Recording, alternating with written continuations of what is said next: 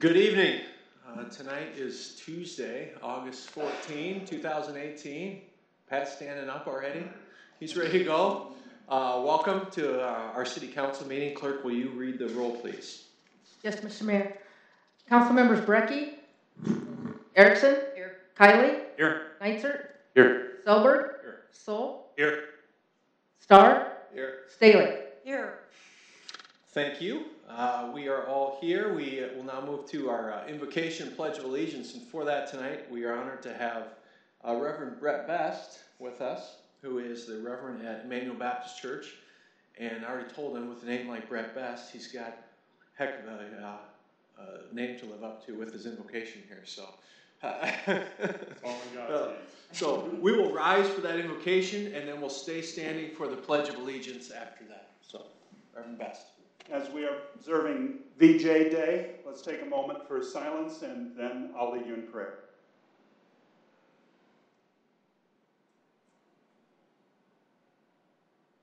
Our Heavenly Father,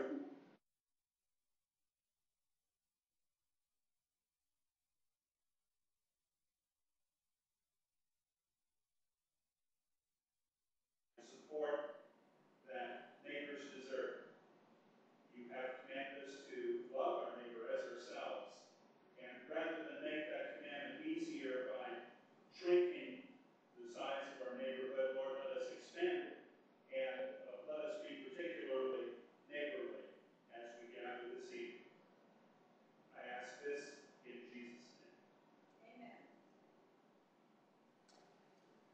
I pledge allegiance to the flag of the United States of America and to the republic for which it stands, one nation, under God, indivisible, with liberty and justice for all.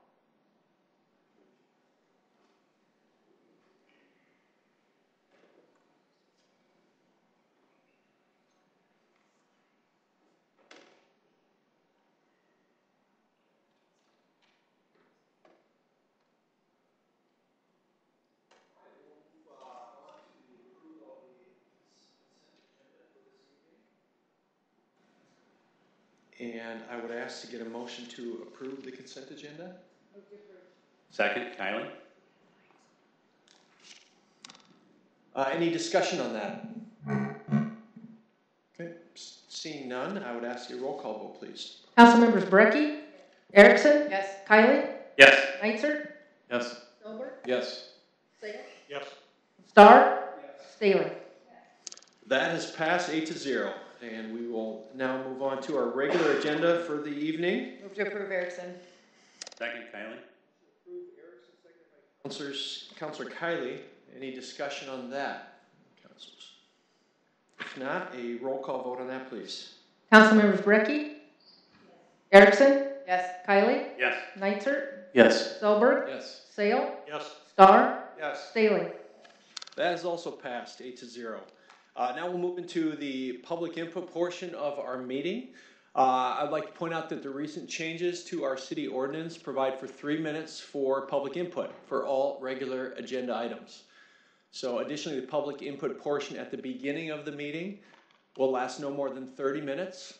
And because public input for all regular agenda items will be taken, you're asked to limit your public input to topics not appearing later on the agenda, because we can speak to those later in the evening. So at this time, I'd like to invite members of the public forward for public input. And please note that the official time right now is 7:04. Talk into your microphone. Bob Colby, Sioux Falls, originally from Sleepy Eye, Minnesota. This is chapter 2, and I'll go over it quickly. The front of the Missouri River was the outwash for the glacier after 10,000 years ago. The Sioux River was the connection between the glacier as the water flowed south into the Missouri River. As the flow reduced in force, it dropped its load of sand and gravel, which gives us the Sioux Aquifer, which is anywhere from toward a mile wide to upwards of 60 feet deep. We experienced an oil spill on the pipeline up at Sorum's Corner, or the Renner Corner, about 25 years ago. That was about 400,000 gallons of product. They used to check the line by flying over it with an airplane, and if stuff was bubbling up, they knew they had a leak. They've changed a bit since. The state decided to go after a civil suit against Williams Pipeline because a criminal suit, the fine was $1,000. The civil suit was to get something that would benefit the citizenry of Minnehaha County, City, Sioux Falls, and the state of South Dakota. We listened to EPA. EPA said, be a joint force. Don't let them try to separate somebody out, because they'll go for the weak fish and try to kill that, and then you have nothing going for you. We met. We decided we wanted a pipe in a pipe to come on the Sioux Aquifer from the west side of the aquifer to the east side of the aquifer, so that we could protect the aquifer. We worked at that. There was the Minnehaha Conservation District, the Dirt and Water, the AG's office, Minnehaha County, the City of Sioux Falls, and maybe one other entity. We were meeting. We were making progress. We'd met with the people down in Tulsa. They tried to impress us on how good they were. Then one day we were called down to the Black Watch for the mayor was going to issue some kind of statement. The mayor, Gary Hansen, had settled with Williams Pipeline, and that killed the entire operation of any kind of protection for the aquifer. We've all gone on to bigger and better things. We've lived on borrowed time as far as the potential of the pipeline and its puncture or release of product. Now, do you think there's ever going to be a pipe in a pipe under the Missouri River? Well, we have not had that protection because the mayor did not counsel with any of the other entities that were involved and settled with Williams Pipeline, and we could have been better off. Thank you. Thanks, Bob. Good evening, Scott. Hi, Scott Erskine, Sioux Falls. I want to say that I'm very disappointed in the fact that we didn't cut our ties with Legacy. As this project moves ahead, every time something comes up with the government's investigation, federal lawsuits, Legacy will be brought up every single time. That's why we're building this project. Now, some say it would be impossible to get rid of Legacy throughout litigation, but I think there's a lot the government can do without spending a dime. It's unfortunate that we have no idea what money is, what part of it they own. We have no idea what commission they're taking.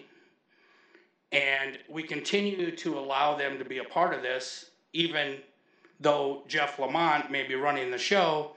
Legacy is still going to be getting tax dollars in some way, shape, or form, in the form of a commission or something.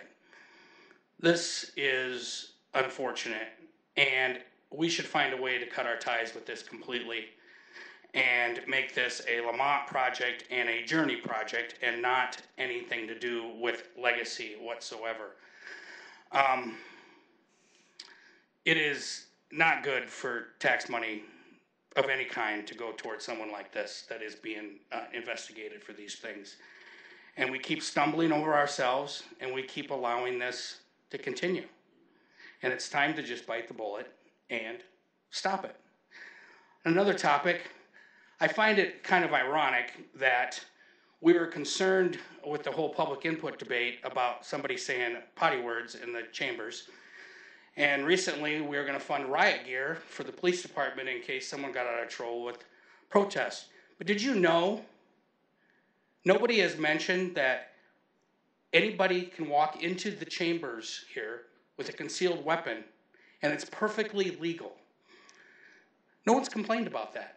No one's ever said anything about that. No one's ever challenged the state legislature about this. I think it's insane that we can allow people to bring firearms into a public meeting. They can't bring them into the courthouse, but they can walk into here or City Hall with a concealed weapon. Doesn't that worry you a little bit? Worries me quite a bit. But we're worried about whether or not someone used a dirty word in these chambers, but we're not too concerned about people being able to bring a loaded weapon into this chamber. You know, I haven't been here for a while, and one of the reasons is because of some of the people that come up here, they do worry me a little bit. Thank you. Thanks, Scott.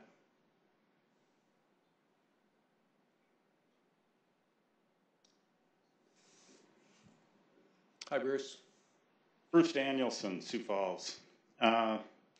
First, I'd like to ask you, as somebody who has a hearing deficit, that bring the microphones up to you when you talk, because standing in the back of the room, I can't hear you even with the PA system. So I just want you to know that these are omnidirectional microphones, and you have to speak directly into them in order for people to actually hear you. So last meeting was excruciating for me, and I wanted to mention it. Thanks.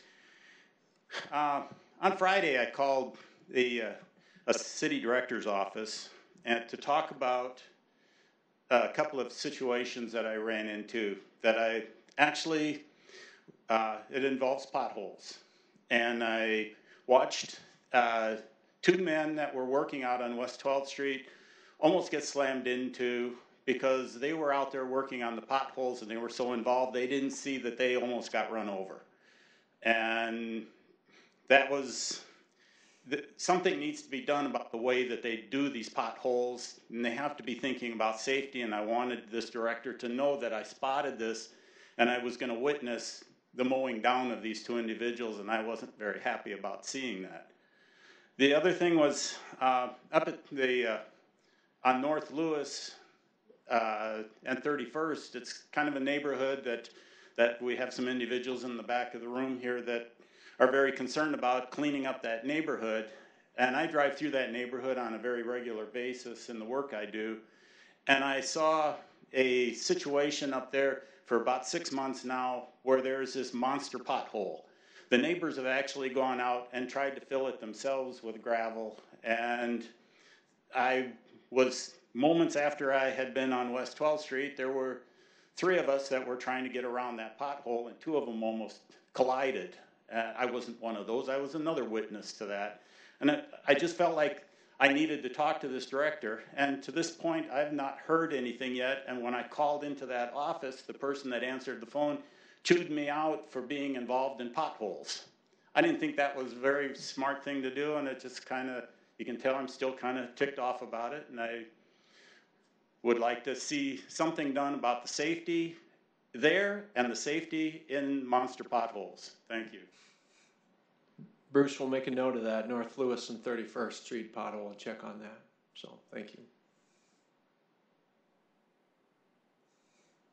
Hi, Sierra. Bruce at Sioux Falls. So, on Saturday, the police made arrests at the massage parlors. This was going on for years. People came up here and said that they were racist. Not only massage parlors, massage therapists was complaining, but the citizens were complaining. The owners of this massage parlor are attorneys. So we're going to see how this is going to play out. When they got arrested on Saturday, the Monday they still opened up, not licensed, which they got a Class A misdemeanor on. ISIS is involved in investigation, and there was no human trafficking, but possible prostitution. Now, I have contacted the owners, let the owners know that an eviction process needs to be started on these people.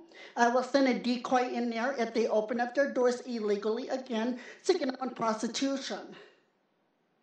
Second of all, when we do ride-alongs, we don't need, and I don't need to be advised by the city attorney's office of my do's and my don'ts. When we did the first ride-along tour last year, the people that are selling their properties that are slumlords had told us that we can enter on the property. They have also said we can call code enforcement and we could call the health department to come on this property anytime. That was a recorded conversation that I still have on my phone. Come to find out, he didn't like it when the city came down on him. Now he's selling his property. There's another property going up for sale that was a problematic property that's going up for sale too on September the 1st. We will keep doing these ride-alongs and addressing this to the city until we can actually do something with high crime areas and high crime properties. There is one property that is being investigated with HUD fraud. I'm not going to get into details with it, but these people needs to be taken down. And when you are going to put people into a building for $620, $700, doesn't mean that you have to put them in a hole in the wall and have all kind of code violations, health violations, and police contact through the roof that the owner could have managed on it. Getting back to the police department with the riot gear, yes, absolutely. And I said this time and time again before the police had damn body cameras. If there is an incident with the police and a citizen here, I can guarantee there will be a riot. And I've said this from 2014. Let me tell you, when I'm on the streets, the police get in my face. We were fixing a box at McCardle's 3 weeks ago, me and the policeman, okay? So I can tell the tension with the police department with problem solving here, okay? So it is good that the chief of police is getting the right gear in case a riot does happen, because then it can explode in any minute in Sioux Falls. Thank you for your time. Thank you. Anyone else this evening? If not, next item, please. Item 9. A resolution approving the special assessment roll for repair or demolition of real property in various areas in the city of Sioux Falls, South Dakota. Matt, good evening. Good evening. Good evening, Mayor and Council. Matt Tobias, I'm Neighborhood Services Manager for Planning and Development Services. Tonight, I just want to take some time, real quick. I thought it'd be beneficial for the new councilors and for you, Mr. Mayor, just to go through kind of our processes very quickly. So the first item for our assessment rolls is the demolition of real property. When a complaint comes into our office on something when it comes to real property, we have a system in place. It's a system that we follow, and it's a system that actually works pretty well. We'll start our process by issuing a, hang on a second here. I have a couple of handouts here. Did not work. Oh, there we go. Perfect. We'll start out our process by issuing a letter. The very first letter like this is just a general letter. It would be a notice of ordinance of violation, what's commonly known as an NOV. NOV can be for something very minor. We had a case last week where we had the siding falling off the back of a building. That can be handled through an NOV. We'll send an NOV out with the date of our inspection. The data needs to be corrected by. And as this body has heard me say before, we have a pretty good success rate, about a 90% success rate of these things taking care of themselves after our first letter. So there's one example of a notice of violation. The second type of letter we would send out would be what we refer to as a notice and order. This is a more serious violation. This is something that has to be taken care of in a quicker fashion. It's something that it's a threat to human life or safety. So whether it be broken windows in a house, whether it be plumbing that's not functioning properly, we would address that through a notice and order. And when we do these notice and orders, we always list exhibits which indicate exactly what needs to be taken care of. The crucial thing with a notice and order like that is it's our communication to our property owner. We rely heavily on that. Our goal is to communicate with the property owner as best as we possibly can, so we make sure that they correct the violations that are being brought in front of them. So with that tonight, the very first building demolition that we have for this past year was one property. It was a 1404 East 8th Street. The property owner is U.S. Bank. Sorry about that.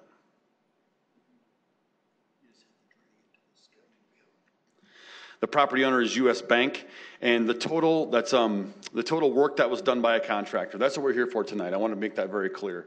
Tonight, these assessment rolls are work that was performed on site that was initiated by the city. So what we have here tonight is the first one here is for $178.57, and that was for our contractor going to board up a vacant home that was being squatted in at that point in time. There were squatters that were in the home. We went through, we found out it was owned by US Bank, and they did not react to our notice, and so we had to take matters into our own hand and board it up. So that's the very first one.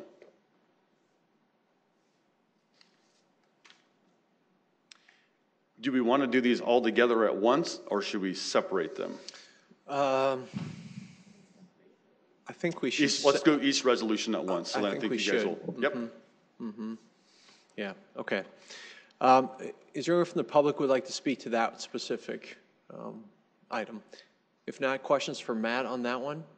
Mr. Mayor? Yeah. If I could, Councilor Matt, Starr. I just had a quick question.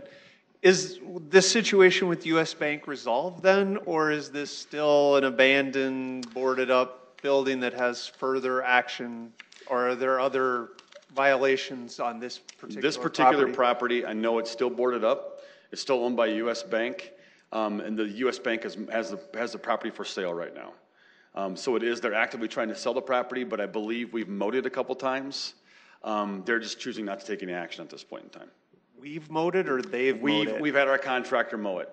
So they'll be assessed for that next year Yes. if they choose not to pay it between Yep. now. So it's a continuing Yep. saga? And we've spoken at length with the neighbors in the area. The neighbors are concerned about this because it's in a nice area. The house has got a lot of potential, but I think the problem what's going on is that US Bank has it priced too high right now. So. I'm not willing to go there, but there's no one local that we can get a hold of from US Bank to take care of this? Or We definitely try. We definitely try. Yep. Councilor Staley? Hey, Matt, could you put back, I just had a question. Yep. Your form. Maybe you had the one with the It's on. What was that now? Okay. listed there that, Kind of like, was it our Exhibit A? no, you just turned it off. Yeah. Okay? Yeah. Put that exhibit up, please. So I'm just curious as to, like, the kitchen sink instance, how would you even know that was going on in somebody's house? We would be there to inspect it. We would have access to inside to inspect that property. And because someone had called you to come inside? Oh, Yep. so you're not just making a, No, we would not, no. just no. go in and look at somebody's No, this is a bathroom? very general, it was just, this one has to deal with windows, it has to deal with the kitchen sink drain, it has to deal with smoke detectors. So that, the only time we would make those observations were if we were actually in the property and were conducting inspection. Okay, Yep. thank you. Councilor Neitzer? So in an example like that, are you empowered to enter a property if the tenant makes a complaint without the property owner's permission? Yes, we can be invited in by a tenant. And most commonly, we are invited in by tenants. And then the tenant can invite us in, but if we're met at the front door by the landlord, and the landlord says, I do not grant you access, then we do not grant access. And then, as you all know, we would, if the situation was bad enough, we would work with our attorney's office to get an inspection warrant. Sure. If we had to, which those are very rare. Okay. I will move approval of this item, Neitzer. Motion approved by Councilor Neitzer, seconded by Councilor Brecky. Any further discussion? If not, a roll call vote on that, please. Council members Brecky? Erickson? Yes. Kylie? Yes. Neitzer? Yes. Sailberg? Yes. Sale? Yes. Starr? Yes. Staley? Yes. That is passed 8-0. And for those at home, we have new audiovisual equipment in our council chambers. So as Bruce pointed out, we're still figuring out the mic. So bear with us a little bit on that, if you would. Thank you. Next item, item 10.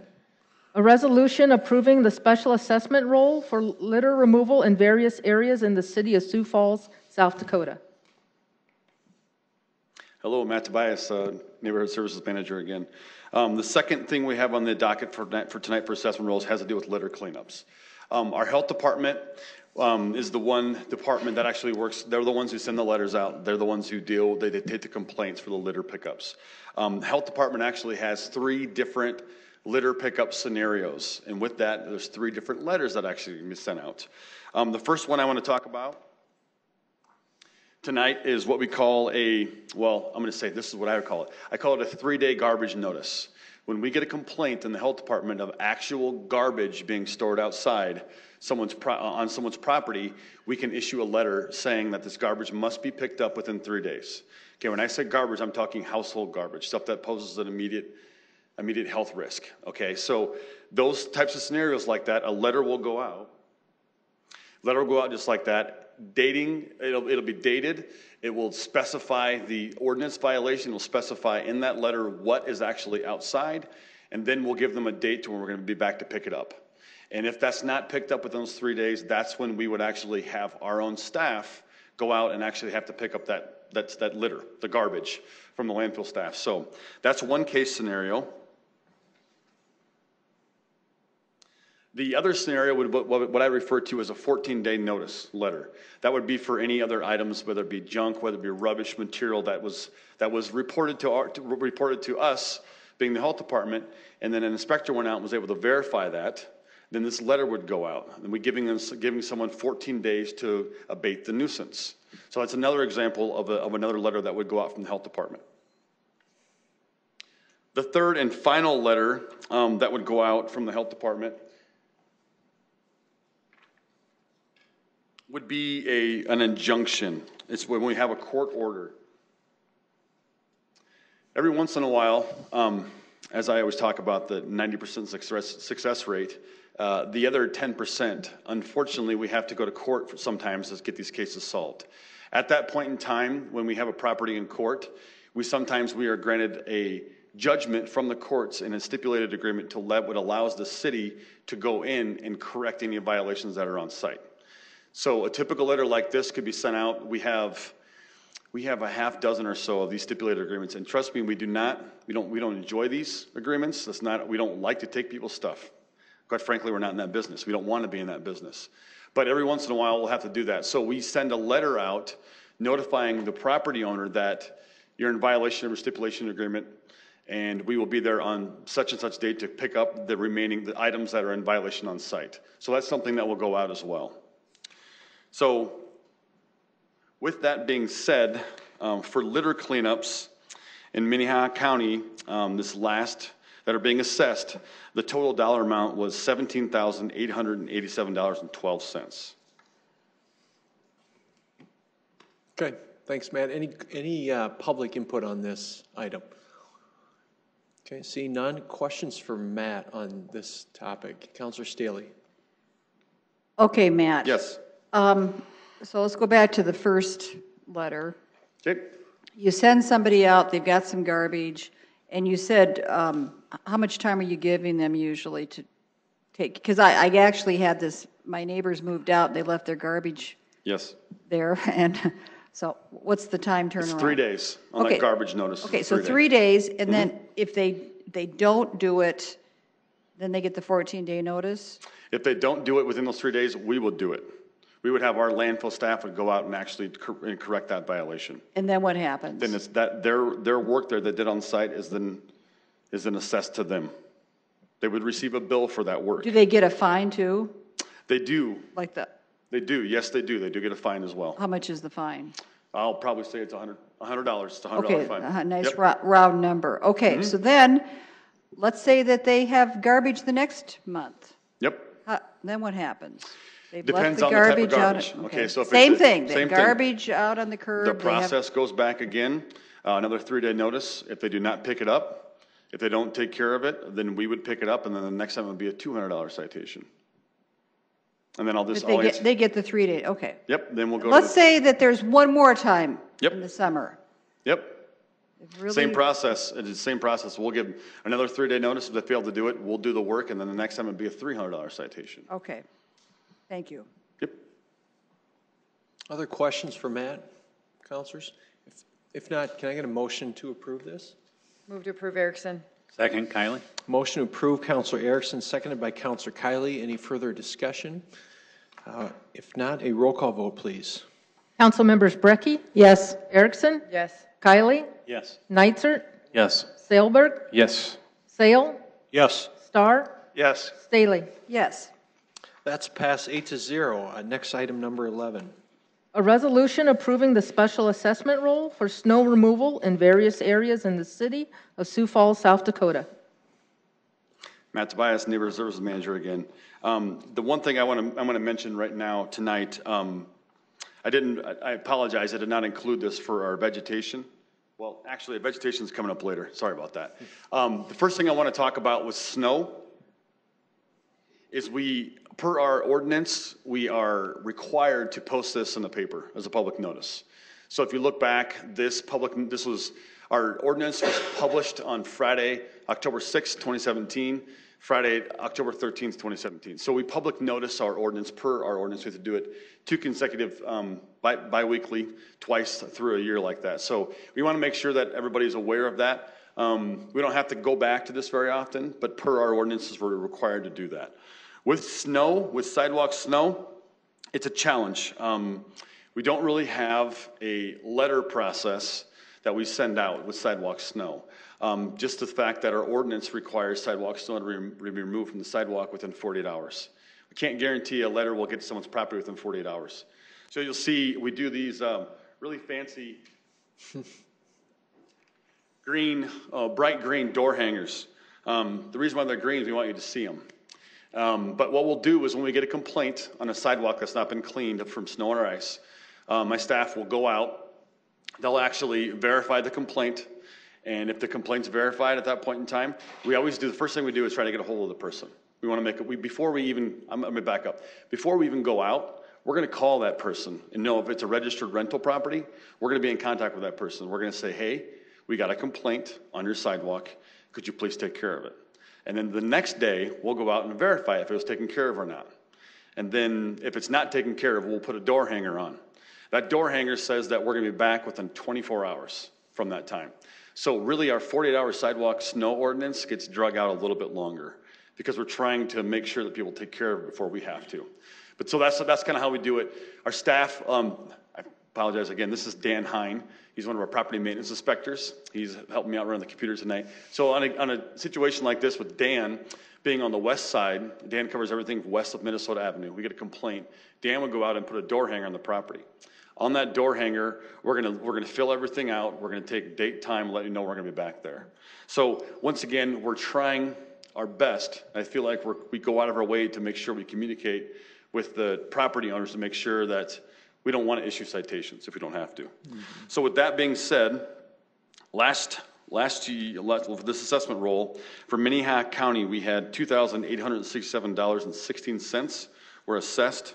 And then also in Lincoln County, we had $120.12 that will be assessed. Thanks, Matt. Anyone from the public wish to speak on this topic? Councilors, questions for Matt. Councilor Staley. Okay, Matt. Yes. Now, first of all, and we just got an email about this, but you can clarify this for the public. Mm-hmm. Because there's been a concern. I think this might have dealt with the vegetation thing, but I'm going to bring it up now because it could also apply to snow removal. Sure. But this person who emailed us was under the impression, my understanding here, that as a landlord, mm-hmm. that there was something in place that if a tenant has a problem and he's registered, that you were going to be notifying the landlord as well. Mm-hmm. When a problem happens. Is that correct? Well, let me tell you this. I spoke in length with this individual that we're talking about today. To make it very clear, and at least I'll explain it to her. This person's situation is where she serves as the property owner, the landlord, and the property manager. So she serves all three of those capacities. So she gets one letter that goes out to her. And when we send a letter out, that just goes directly to her because she serves all that. We do not, from a property maintenance perspective, when it comes to sidewalk, snow, and vegetation, we do not send letters to tenants. We send letters directly to the owners. Now, her specific case was she felt that it would be beneficial for us to send a letter to the tenant as well. Now, the way we've always done things is we've always just gone after the owner. The owner's the one ultimately responsible. If we're gonna take someone to court, the owner comes to court, not the tenant. So it's the owner's responsibility to pass that on, the communication on, to the tenant. Now, I'll speak for the health department. The health department may have a similar situation where they may, a unique situation where they may send a letter out to a tenant. With that, it may be someone, let's say if their car's parked on the front lawn, they can run those license plates and that will come back to that person. So they will send a letter to that person at that property. There's very few cases where we'll actually send letters to tenants. But from a property maintenance perspective, everything that we do, it's all the responsibility of the owner. I explained that to her. I invited her to come in and discuss this with myself, with Ryan Sage, our city attorney, and my staff. And I think what we have is a differing of opinions, but I said, let's all get together. Let's talk it out. Good. And let's just see if we can find some common ground. Because she seemed to have an idea that under Huther's administration, there was a different protocol. Yeah, I explained that to her, and she feels that she's really advocating for the tenant. She wants us to notify the tenant on those situations. And the way we look at it is that if we're notifying the property owners, ultimately the person responsible is the property owner. Right. So back to this snow removal thing. So somebody, John Doe down the street, so hasn't got his sidewalk shoveled, and he's going to get this. You're going to try to knock on his door. Then if he doesn't do that, then he's going to have, you said, more than 48 hours. Yep. Really? Okay. And so then if he goes out there after 30 hours and shovels it, he's okay. You bet. He's okay. Okay, good. That happens. Let's say that happens in December. January comes. John Doe, once again, has not shoveled his sidewalk. What happens then? He gets a door hanger again. And how much time does he get to shovel it again? The same time. Same time. Good. Okay, and then John has been very negligent, and let's just say we get a snowstorm in March, and John has not shoveled the sidewalk. Yep. What happens? He gets a door hanger again. He gets another possibly 48 hours to do it. Yep. Before any financial fines, anything comes on him. Okay, thank you. As long as Mr. John Doe is taking care of his problem every time. Within that 48 hours. Yeah, 48. Got it. Thank you. Other questions for Matt? If not, can I look for a motion to approve this item? Motion to approve. Second. Motion approved by Councilor Brecky, seconded by Councilor Sale. Any further discussion on the council? If not, a roll call vote, please. Council members Brecky? Yes. Erickson? Yes. Kylie? Yes. Nitzert? Yes. Selberg? Yes. Sale? Yes. Starr? Yes. Staley? Yes. That is passed 8-0. Next item, number 12. A resolution approving the special assessment roll for tree trimming in various areas in the city of Sioux Falls, South Dakota. Hello, Matt Tobias again from Neighborhood Services Manager. I'm just going to briefly talk about these. For Minnehaha County for this assessment roll, we had $10,137.99. And for Lincoln County, we had $1,050. And representatives from Parks and Recreation are here for any questions. Anyone from the public wish to speak on this item? Questions for Matt? Councilor Staley. And maybe Dwayne wants to address this. Dwayne? Sure.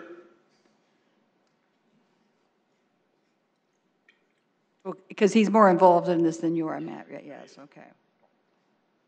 Okay, so Dwayne. Good evening, Mayor, Council. Thank Dwayne you. Stahl, Forestry Supervisor. $15,000, 500. So what's that comprised of? Is that the $150 that you did to trim their trees? That represents 3 different programs that we run. One is a dead and diseased tree. Each year we survey the city for dead and diseased trees on private property. We sent out a letter asking them to remove the tree by October 1st. If the tree isn't removed, we send an order to remove the tree by November 1st. If it is not removed after that date, then we send it to the attorney's office, and we may have to go to the point of getting an inspection warrant to actually go on the property and mark the tree. We then package them together, put it out for bids, and we We award each tree removal, each property on a individual case, so we try to get the property owners the lowest bid we can with the arborists that are out there. We award it to the arborist, they remove the tree, we pay the arborist, and then we invoice the property owner for that removal. Do you add another fee onto that too? There's no other fee on that. Okay, No. and how many of those situations did you have this year? I believe there were 4, I'm not quite 4? sure. I think there were 4. Yes. 4, and were any of these people in what we would call disabled, elderly, maybe lacking Not that I'm aware means? of. Huh? Not that I'm aware of. We've tried to reach out to them. Not that I'm aware of. And so they, throughout this whole process, that you made several attempts to talk with them? And, Yes. I mean, before you take bids to remove a tree Yes. off of their own property? Yes, 2 letters and then an inspection warrant, which we would post. If we don't get any contact, then we'd put a posting on the door that we're going to come the next day and mark this tree. They can be there if they would like to. We tell them what time we'll be there. And if nobody showed up on those, So is there any kind of a registered letter that goes out? no. Certified, so you have no way of really knowing that these people got the notice, other than you put it, did you emailed it to them too? Just through snail mail, yes. Okay. And then the other thing with the other, how much of that assessment came from that money? The $15,500? If you look at the items in there, the ones that were over the 150 would be the dead tree and removals that we did.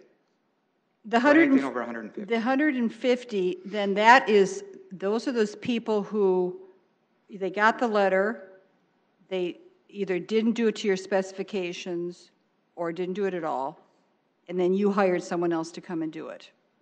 For the dead and diseased Right, trees. for the Boulevard situation. No, the Boulevard. No, I'm moving on now to Boulevard. Okay, so then there's 2 other programs that we operate. One is a tree complaint.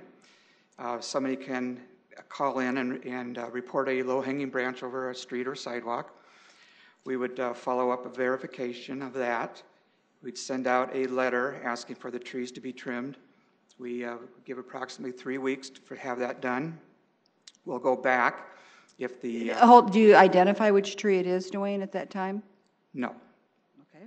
It's the whole property has to be into compliance. But I mean, if there's a complaint over the sidewalk or something, We they just register- get a note that... Yeah, we bring the whole property into compliance is what we do at that time.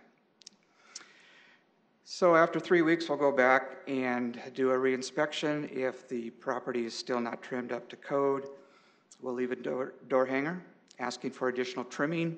At that point, we're a little more specific. If there's just one tree, we'll say the tree by the mailbox. And we'll give them an extra week. We'll come back if it is still not trimmed. Then we'll take a picture of it before we trim it. Then we'll take a picture of it after we trim it for our documentation to show the need. And then we invoice them for that service. At a minimum of 150. Yes, it's the letter states it's $150 an hour, minimum 1 hour. Correct. Okay, so that's, and then what, the third thing is? Project trim.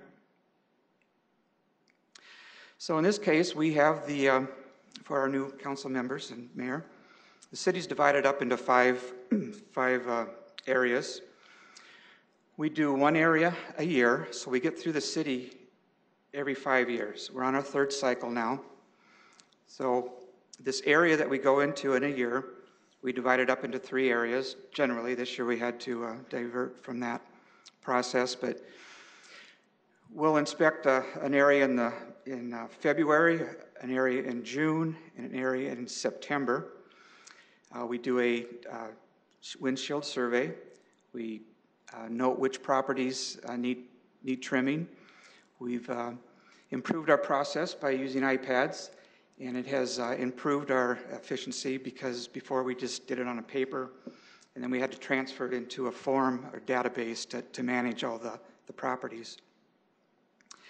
We take that survey and we send out a letter to those property owners that need to have their properties trimmed. We give them a due date. At that due date, we come back. If the property's trimmed, the process stops. If there's additional trimming needed, we'll leave a door hanger. giving additional time. We come back after that time. If it's still in need of trimming, then we'll do the same process. We'll take a picture before we trim it, and then we'll take a picture after, and then we bill them for that service. At the 150 minimum? Correct. Thank you. And so just a comment, Dwayne, and we've talked about this through the years. I don't like this program. I think we can do better. Other communities in South Dakota, which we like to compare water rate usage costs, we're always comparing with other cities, and we could compare with other cities that they provide this for their citizens, and I know that costs extra money. That's why I wanted to have a meeting with the mayor and the warden to talk about bringing inmate help in so that they could help you trim the trees. So we don't have to go through all of this marking and calling and well, you're not calling, you're just coming back and coming back and coming back and then cutting. So if we could do this for our citizens, I just think it would be such a great thing of goodwill and such a great service. So I'm hoping we're going to be able to supplement what you're doing moving forward. Plus, we've given you extra money for a budget. I know Emerald Ash Borer. And of course, we've also, I'm wondering if, since we halted the Project Trim, did these fines come before that happened, or how did that come about? Yes, this assessment runs from July to July, basically. So it was after, it would have been the fall trimming that we did last year in 17 and the spring trimming we did this year in 18. And the other thing that's problematic on this for me is that I've been asked by citizens about if we have any kind of low income assistance, or, for elderly people on fixed budgets. And there's nothing. Our city does nothing to help people out. Even like the snow removal, we used to have the Scoop It program, which led me to meet with the warden last year because they provided that for our citizens, and then they stopped it. So again, caring for our people and saying, government is here to help. It's not here to hurt. And to me, Project Trim hurts. And so I think we can do better. I'm hoping that as we move forward, I'm going to vote no on these assessments today because I think, well, first of all, a lot of people in our city haven't even had to deal with it this summer. So I'm just hoping we're going to get something better, Dwayne, okay? Nothing against you, but I just think we can do better. Thanks, Counselor. Counselor Neitzer. Yeah, I did a Project Trim ride-along where I spent half a day, maybe a year ago, and I'm very happy to hear that you did the paper to the iPad. Working very well. I'll maybe take a little credit for that because I remember mentioning it to the driver because I had a notepad and I was actually writing down the addresses for that half day as he was doing the measurements, so I was in on it, I guess. But so that's great. So I'm hoping you can just kind of tap an address and be a lot more efficient. So that's great. One thing that's worth clarifying is when you're putting these notices out, would it be fair to say that there's a phone number on there, so at any particular point throughout getting these notices, somebody could certainly call your office and ask for clarification? Or yes, both the letter and the door hanger has a number on it that would get to me. We approve any extensions. People call in, need extra time. We're always accommodating as much as we can be. Yeah, I just wanted to, I certainly understand the sensitivity and concern, but there are things that I think are fair to say that have been done kind of to make the process a little bit better and give citizens more opportunities to comply. And there are quite a few steps and chances of which to engage you and say, what tree are we talking about? Could you help me out a little bit? Does this look right? And so a lot of that's there. So I do appreciate that. I'm definitely open to, because tree trimming is expensive. I mean, I hire a tree trimmer and I can't get them to come out to trim my tree for less than $200 just to show up. And that is expensive. So I'm willing to look at other options. My only hesitation that I think we have to look at is I wouldn't want to oversimplify it. You certainly can damage and butcher a tree if you don't know what you're doing. So I don't, if you're just someone with no training just hacking at the tree or whatever, I could see property owners being rather upset if their tree gets butchered by somebody that doesn't know what they're. So I think there would have to be some sort of training. I don't know if they have a full arborist license to trim a tree, but that would be something I think we'd have to consider versus anybody probably can shovel. So just throwing that out there. Thanks, Councilor Neitzer. Councilor Erickson. Thank you. I just want to share, unfortunately, I was a recipient of one of these letters at one of my rental properties. And we were heading out of town, and this was several years ago, but I want to share it again because the level of compassion that was from your department to give me some extra time and to make sure I knew which tree it was. It was on a very busy street, and so the height is higher than just a traditional regular street or the sidewalk. And so I was a little confused with that. And so the time was given in the letter I received. There was a phone number. I was able to ask questions. What does it need to do? Because I didn't know. I'm not a tree trimmer. And so I wanted to make sure I knew exactly what I needed to have done through this process to avoid having an assessment or a fine or any of that. And so the process, it works. It's my responsibility to trim it up, and it was a danger. It was hanging right over 26th Street. And so when cars or delivery trucks or ambulances, it's a very busy street near the hospitals, go by, that's my responsibility to make sure that those cars and those people are safe and doesn't whack off into the middle of the road there and hurt somebody else. And so it's important for us to be responsible with that. And so I thank you for the opportunity. I learned a lot, and you were very easy to work with. And so I will make a motion to approve this. Okay, there's a motion on the floor. Second, Neitzer. Motion by Councilor Erickson, seconded by Councilor Neitzer. Councilor Staley. Well, in response to what Councilor Erickson said, when I got Project Trim, I called to say, could you tell me which tree it is? And I was told no. And I was told, and I wasn't a council member at the time. Councilor Erickson is a council member. I was just a citizen. And I was told, be careful when you go out in the street with the ruler that you don't get hit by a car. And again, I don't think those trees belong to the city. I think the city needs to step up and take ownership of their own trees. We can do that for our citizens. Aberdeen does it. John Ball's community of Brookings does it. He's our expert we brought in. Fargo does it. Kansas City does it. A lot of communities take care of their own trees. I know it costs more, and I'm not advocating that we just take inmates and just set them loose with a chainsaw. But there are a lot of property owners who might not know how to trim their own trees either. So we could do some training on this, but again, I think we can do better. We're a progressive, vibrant community. This is something that I've had concerns with for a long time. You've been through my neighborhood, I think, 3 times now. And I've seen it hit the elderly and people on fixed incomes very hard because you may be compassionate, but at the end of the day, they have to cough up that $150. If you can't get out and do it yourself, you're going to be assessed, as Councilor Neitzer said, he's got a minimum of $200 coming out. So it's a hardship for a lot of people. I think we can do better. Councilor Kiley. Thank you, Mayor. Councilor Neitzer, while he was speaking, I think he mentioned some key words. One was a property owner could be upset if their tree is butchered. And I think the key word was their tree. When I moved into my home, there wasn't a tree in the right-of-way. I planted the tree in the right-of-way. The city didn't come along and plant trees in the right-of-way. It's not the city's practice to do that in front of private residences. Maybe along the parks, that's a different story, but people are not assessed for trimming the trees in the right-of-way along a park. So I knowingly put the tree there. I knew that I was responsible for that tree. Quite frankly, I would prefer to be responsible for the trimming to make sure it's done correctly. I too have had a tree that was tagged in the past, and the individuals that I contacted were very good about helping me identify, well, there's only one tree there at the time, but specifically which branches needed to be done or needed to be removed. So, but the key thing was it was my tree, I put it there.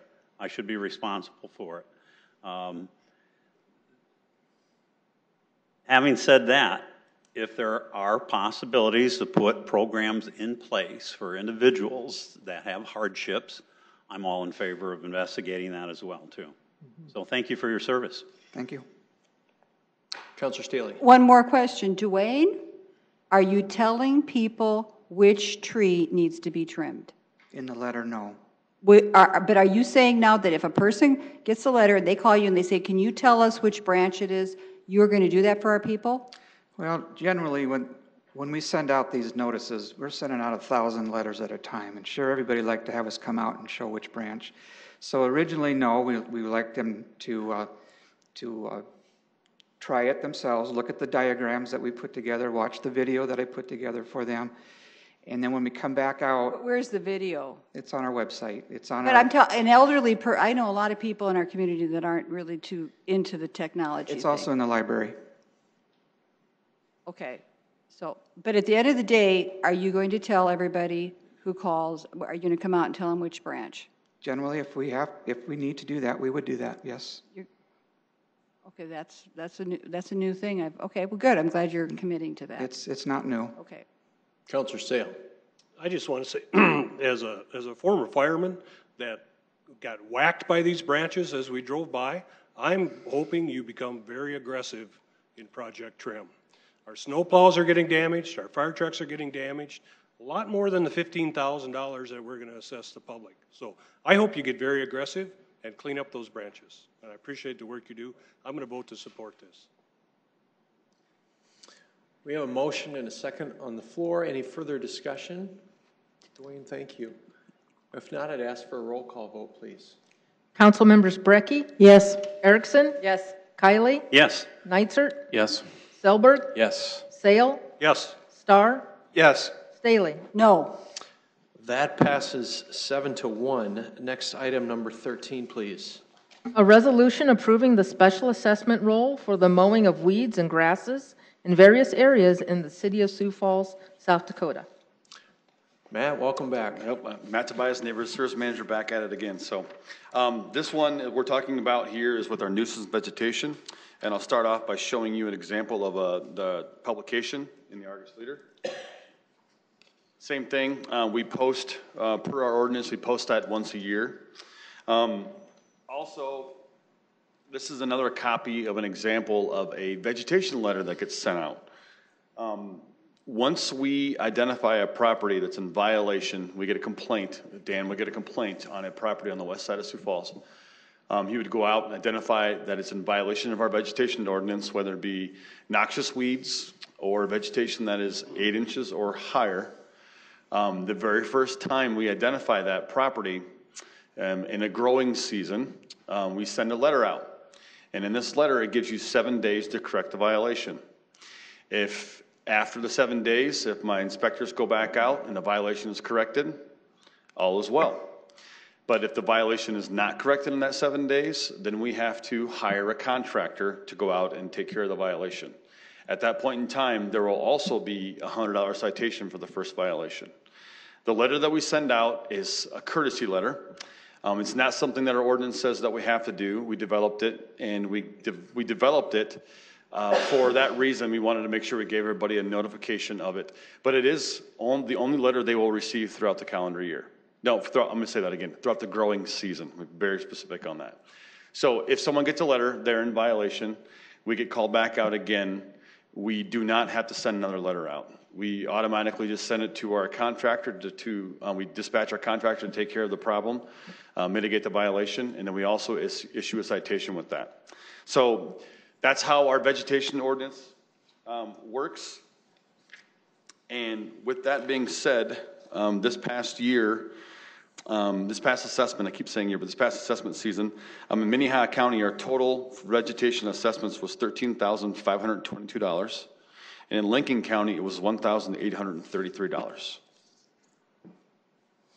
Thanks, Matt. Anyone from the public wish to speak on this topic? Questions for Matt on this topic, counselors? Counselor Staley. Matt. Yes. So, John Doe. Yep. And of course, this is the same thing as snow. I mean, it's just a summer thing. Snow is the winter thing. So John Doe, just to clarify, John Doe his grass is 9 inches tall. Okay. He's got Mildred next door who doesn't like his grass, so she turns him in 9 inches.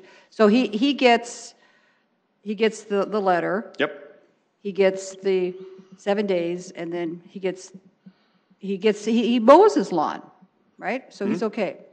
So then that was happening in May, a very rainy month. So then June comes along. Mildred's out there with the ruler and sees, John Doe's got his grass is 9 inches long again. She calls it in. You immediately give him a $100 fine. Yes.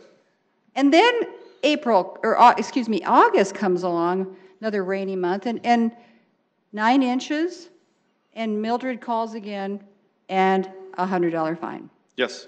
So, to me, we've got a discrepancy here with our policies.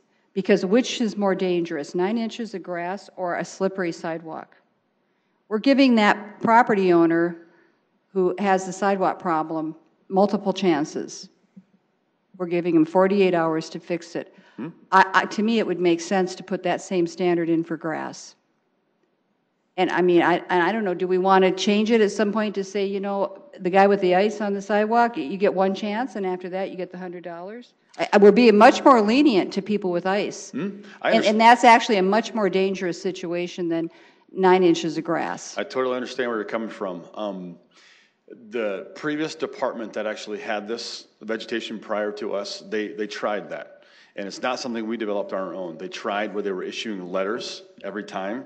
And what happened was you can go through an entire summer with just getting letters like that. Well, or door hangers. I mean, you could use the same thing you're doing for the snow. You're putting a door hanger on there. What I'm saying is that when you're giving someone so much time in a situation like we're in now, we've had the wettest summer for a long time, and they're not taking care of that grass, and that grass gets taller and taller. So we go by and we go, another 7 days, another 7 days.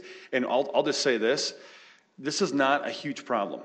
It's not. We have a lot of voluntary compliance with our vegetation ordinance. Now, are there properties on that list that did not pay their tickets? Yes, there are. Well, you got $200,000 worth. But it's honestly, Counselor, somebody didn't comply. Of all the properties we have in our city, it's just is it a problem? Yes, but we're not seeing the numbers that we should for a city of our size. I'll be really upfront and say that. But I think either we need to tighten up on what we do for the snow. Why aren't you looking at giving those people with the snow violations the $100? Why do they keep getting repeated warnings each month or each? Why is that? With our snow like that, we do a door hanger, and we cannot send a letter like that, and we go out. But why wouldn't they? I mean, again, you get one time, and then you know, hey, this is what the city wants, and then next time. I mean, so they just kind of keep doing it. I'll speak for my staff. You have 48 hours to, not that I'm trying to make it harder on anybody, but I just think that. Again, I think you're being much harder on the people with the grass problem, and I can see, there are people who you see where there's great problems. But if you talk about, 10 inches, and I had it happen to me. My grass was like 10 inches long and someone turned me in.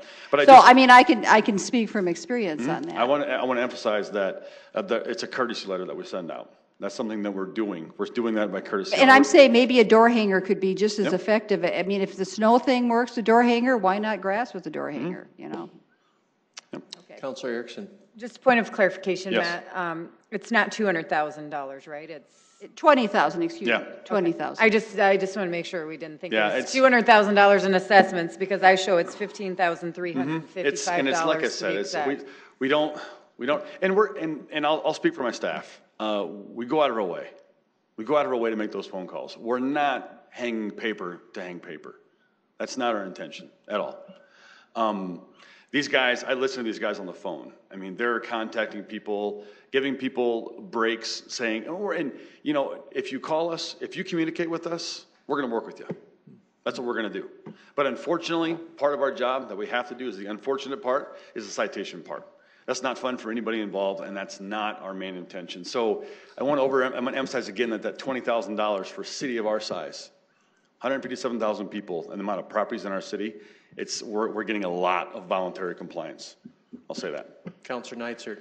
It's a valid discussion about the consistency, but I do want to speak for the other side of this, which is I have 4 or 5 neighbors in the northwest part of town that are frankly fed up and irate over, and it's not directed at you, but property owner's no longer there, house has a sticker on it, it's full of feces, and the lawn's not getting mowed, there's weeds everywhere, and what they're saying is, what's taking so long? So If I was to tell them that every time the lawn got long, that it was going to take, that you were going to have to do a letter and wait, whatever.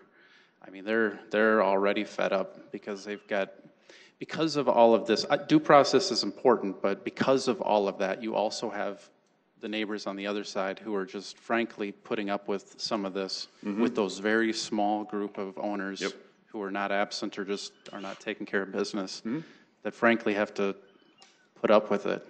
And so those are the calls we get. Those are the calls we get of the irate neighbors next door. And especially in that situation like that. And it's not something that when we get one call, it's not on our radar. You know, we don't drive by it. It doesn't, nothing pings in our system to say, check this one out, check this one out. It's all on complaint basis. You know, and so, especially with that one, we weren't getting a lot of complaints on it. And that particular neighbor next door was really completely fed up with it. And she's like, why are you guys not doing anything with this? Well, we don't react until we get a complaint. So, leave it at that. Thanks, Matt. Councilor Starr. Thank you, Mr. Mayor. Matt, one of the things that I guess we should point out too is the people on this list that we're placing assessments on their property, these aren't all the people who got fined over the course of the year. These are the people or individuals or organizations that chose not to pay. We gave them till 5 o'clock today, probably. They could have brought a check in and paid these. So we've got to go an extra step. So saying that, I look at items in the page on, it's item 29 and 31. Seems to be the same local bank that chooses not to pay the fine or the assessment. All right. Let me back up. I'll use the word invoice. They've chosen not to. So while we've been sitting here, I looked up U.S. Bank on the Chamber's website, and Mr. Carl Winia is the local contact. He should step up and take care of this, or at least pay the fines by the time they're done. I'll point out the other people on the list. It's public record of who they are. They're just choosing, one, to not take care of their property, because when I look at a lot of these lists, they're in my district. I've talked to people that are neighbors that have had to put up with these type of situations in their neighborhood, and they're similar to what Councilor Neitzert's saying. It's not one complaint that the city receives. The neighborhood is complaining, and they're there, and we expect not only our individuals in our city, but our corporate citizens to step up and do the right thing. So I'm going to easily vote to not have any doubt, and at some point we may need to look at the ones that are outside of that 90% that do voluntary compliance to add more teeth to our ordinances. Thank you. Thank you, Councilor. Councilor Kiley. Man, I would just like to say thank you for a difficult job that you and your staff perform. It is difficult because nobody wants to be dealing with code violations and potential fines. You do it in a very kind fashion as well. Appreciate that. Being a homeowner comes with responsibilities. I mean, you have to maintain your home, and you got to keep the environment around your home safe, and in this case, compliant with city codes. And it's, whether it's snow removal or grass, if it deteriorates and if it's neglected, not only does it impact to your property, but it impacts the properties around you. So thank you for your efforts. Thank you. Thank you, Councilor. Can I have a motion? Move to approve, Erickson. Second, Selberg. Motion to approve, Councilor Erickson, seconded by Councilor Selberg. Any further discussion on this item? Councilor Sale. I'd just like to thank you for the presentation on code enforcement. It's very informative to a new city council member like me. And I would just like to ask Teresa Staley, Councilmember Staley, don't let Joe move in by me because he never mows his lawn and never scoops his driveway. We have it on the record. Thank you. Joe is having to work extra jobs because he's been assessed so darn much money by the city that he's trying to stay out of jail. We have a motion and a second. Any further discussion? Matt, thank you. Thank you. Can I get a roll call vote on this item, please? Council members Brecky? Yes. Erickson? Yes. Kiley? Yes. Neitzert? Yes. Selberg? Yes. Sale? Yes. Starr? Yes. Staley? No. That item passes 7-1. Next item, item 14. A resolution advising and giving consent to the appointment of members to certain citizen boards. Melanie Carpenter, Civil Service Board. Bernie Schmidt, Falls Community Health Center Governing Board. Is there anyone from the public who would wish to speak to this item? If not, I'd ask for a motion to approve item 14. Move to approve. Second, Erickson.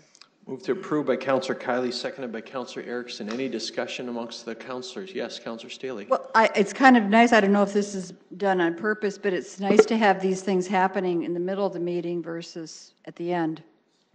And I know Councilor Erickson always asks if the people are here, and that way they don't have to wait for till the end of the meeting, because that, speaking at the end, can sometimes be kind of a hardship for people, for input and things. So thank you for doing that, whoever did it. Any other discussion on this? I would ask, is Melanie and or Bernie here this evening? Okay.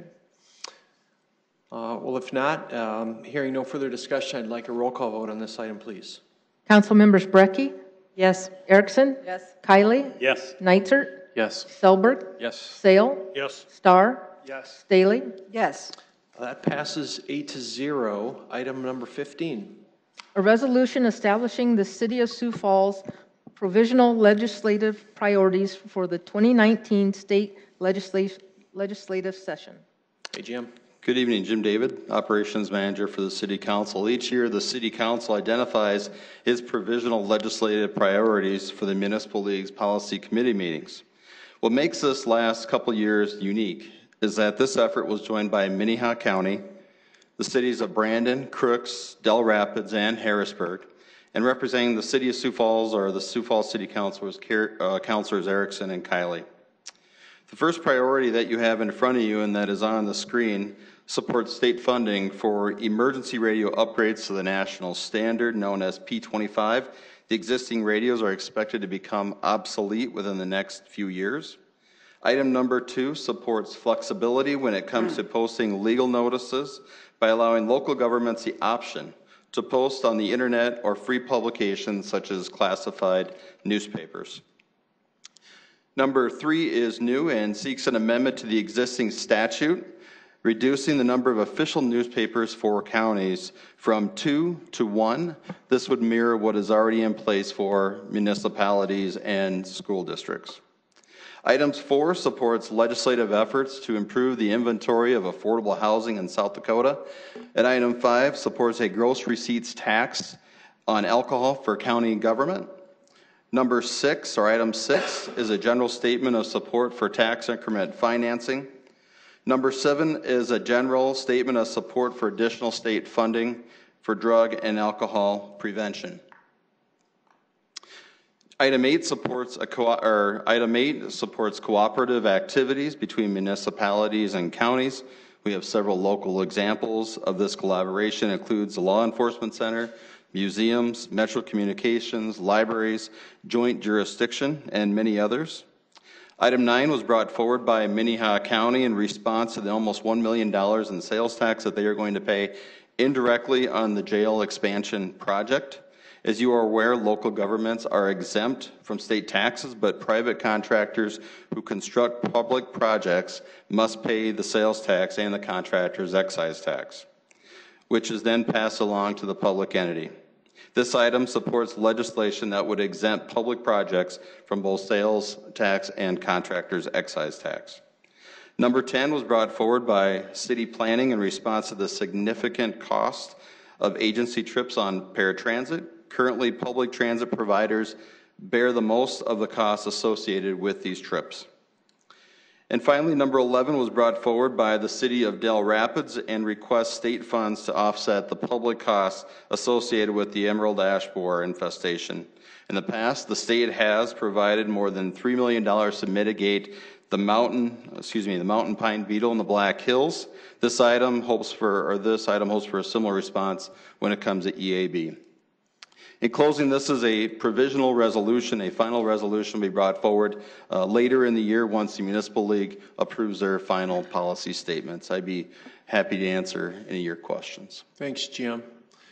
Before we do that, is there anyone from the public who wishes to speak on this item? Please come forward.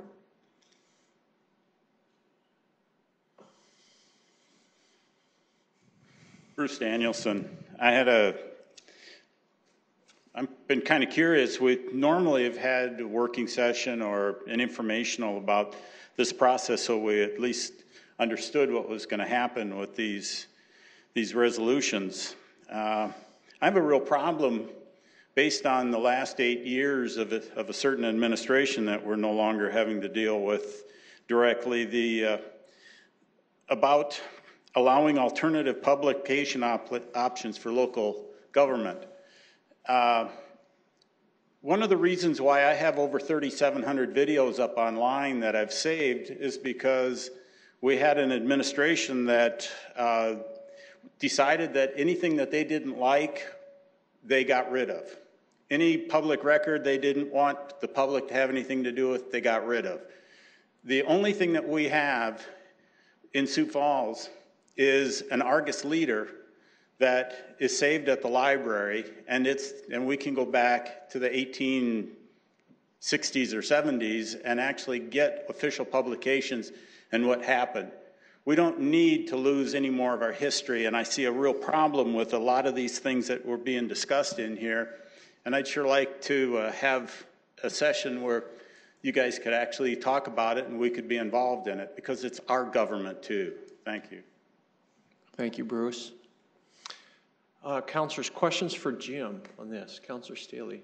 Is there going to be any opportunity where we discuss this as a group, Jim?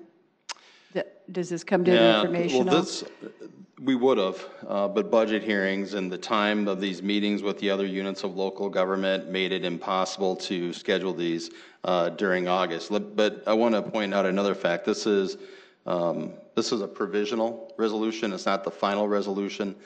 This is something that is used for the Municipal League's Policy Committee meetings. It is not sent to the legislators. That happens later on in the year, and we will do an informational with that, along with visiting with legislators on the final policy statements. So, I mean, I also don't want to be losing documentation of our meetings, and I'm not a big supporter of TIFs. Yep. So for me to vote on this package deal, it's like, I mean, is this appropriate where you can make an motion to amend it? Yes. Now? Yes. Or is this? No, you have the opportunity to amend this resolution to try to strike one of them. I will point out, though, that the alternative publication statement does say internet, but it also says free publications. For example, the Shoppers News in Sioux Falls does not qualify to house the legal publications. Well, so I'm going to make a motion to withdraw number 6 concerning TIFs. Just strike it. Okay, there's a motion on the floor by Councilor Staley to strike number 6 from this. Do we have a main motion? No, we don't. Oh, then I'll move to approve. Second, Kylie. Main motion to approve by Councilor Erickson, seconded by Councilor Kylie. Now we can entertain that motion. Okay, so I would make a motion to strike number 6 concerning TIFs. And thank you, Councilor Starr. A motion by Councilor Staley to strike item number 6. Do we have a second of support for that? Second. Seconded by Councilor Starr. Discussion amongst the council on that. Well, since I made the motion, the only thing we've dealt with on TIFs was the Lloyd property on North Phillips Avenue. And our own Erica Beck was involved with that. Nothing against Craig Lloyd. I think that was wonderful that he wants to do this, but I think, to me, a TIF, if we're using it to help a blighted area, I go for that. But I think we've seen this thing used as a tool to promote, inject, energize development, and I just think we have to be very careful with that. So just to give it a big embrace with this thing, it just doesn't go for me. Councilor Kylie. I would just like to say that in our discussion with the other municipalities and the individuals represented, everybody was in support. Now, I do realize that we are voting on Sioux Falls provisional legislative priorities. These are ours, but TIFs generally receive widespread support. It's a tool in our toolbox. It drives economic development in areas where it's often likely not going to take place. So I think it's, again, it's a very useful tool, and I will not be voting for the amendment. Councilor Erickson. I would echo a lot of the same things, and also share that one of the conversations around this was upholding the integrity of the process as well, making sure that we're meeting the requirements through state law, that the but-for is taken into account. You know, TIF can't just be done just because I want to. There's a very strong process that you have to dot your I's and cross your T's. Specifically in the project that was referenced earlier, you know, that project wouldn't have taken place without this TIF because of how blighted and how awful the land was. And so every opportunity that a TIF comes forward in every single community, those elected bodies do have the chance to say no. Each municipality's standard is a little bit different, and really some may chuckle at this, but we're pretty conservative with TIF in Sioux Falls. When you start looking at other municipalities that do them, sometimes ours are a little bit larger, but so is the project. It's a huge project. And so I will be supporting the resolution as is. We'll have more conversations through the Municipal League and through our conference coming up in October, as well as, again, with the legislature through any of these items that are important. What I do want to, well, I'll wait till that's done, and since it's only on that motion, sorry. Councilor Staley. Well, in response to Councilor Erickson, saying that project wouldn't have happened without a TIF we don't know that, because that whole thing was shrouded in secrecy, and it was the first issue we had last year where we wanted to see the other proposals, whether it be in executive session, redact the names, whatever. We were not allowed to see what else was on the table, and I was told by someone within the Economic Development Office that there were offers that didn't have the TIF attached. And I'm going to say, let's not go back into well, except she went, well, I understand, but she referenced that. So I'm just saying, I think we have every right to talk about how we've handled TIFs in our community. We do. And yes, and so when we're giving those things out and we don't know what other possibilities there are, I think that's a whole thing that needs to be addressed, is what are we told? And that hasn't been happening. So when you have a TIF and we say apples to apples, we get to see, that's a different story. But I'm also we're talking about TIFs here. We brought in someone from the state last year to talk to us about what TIFs are, to give us the fundamentals 101 on it. And we find out that, I called some superintendents after the fact, and school districts and counties aren't that hep on it either, because they're losing the property tax revenue as well. The city council makes the decision, but the school districts are left out of it. So it's not necessarily embraced by everyone, all governmental entities in our community. And I talked with the superintendent of Harrisburg last year, and he told me I could reference this, but he is not a real big fan of TIFs, because they're losing that accessibility to the funds, the property taxes right away. So I understand, I'm probably in the minority here, but this is nothing new. I'm not a big fan of this project. Councilor Kiley. Thank you, Mayor. Again, to just echo what Councilor Erickson had stated, the city of Sioux Falls has been very careful about the TIFs, when and where they issue TIFs. I think we've issued 20 to date. One of them has not been enacted or acted upon to date. We have other municipalities around that have 5 times that number since this became available to cities around the state. So I think we have been very responsible, and I guess if I were a school district that, if the TIF was just offered where it wasn't necessary, I'd be upset. But that's not happening here in the city of Sioux Falls. The fact remains that if it's not developed, it's collecting $0 or very few dollars now, undeveloped. Once it is developed and it goes on the full tax rolls, then they're collecting quite a bit of money where otherwise they would not have collected anything or very little, just on the value of the property. So I think, again, as I stated before, it's a very useful tool to maintain in our toolbox. Councilor Sale. I'm going to speak in opposition to the amendment, and for the reasons that you stated, Councilor Staley, it can be used for a tool to help blighted areas of town. If we do not have that tool going forward, we hamstring ourselves to maybe do a development in that area. I think that every individual TIF that comes before us has to stand on their own merits. But I'm unwilling to take one of those tools out of our toolbox for development of blighted communities, which I think you would support a TIF for a blighted community. So I will speak opposed to the amended motion and in favor of the main motion. And if I may respond, I don't think this is even, if this wasn't in here, it doesn't mean we're never going to give a TIF again. This is just giving just a pat on the back of this is a great thing. So. Any further discussion on this? If not, I need a motion, or excuse me, I need a vote on the amendment to strike item 6. Council members Brecky? No. Erickson? No. Kylie? No. Nitzert? No. Selberg? No. Sale? No. Starr? No. Staley? Yes. That fails 7-1, and now we will look for discussion on the main motion. Thank you, Councilor Mr. Mayor, if I can. I just want to talk a little bit about this process, that it's kind of changed over the years. From when I first came on the council, we didn't do a whole lot of collaborating with the legislature. And so that was a passion of mine. I thought Jim was our lobbyist. And so I remember going, gosh, why don't we see him at Pier ever? And I'll tell you, that's what a lot of the legislators had thought, because they didn't realize kind of the dynamics of a lot of that, unfortunately.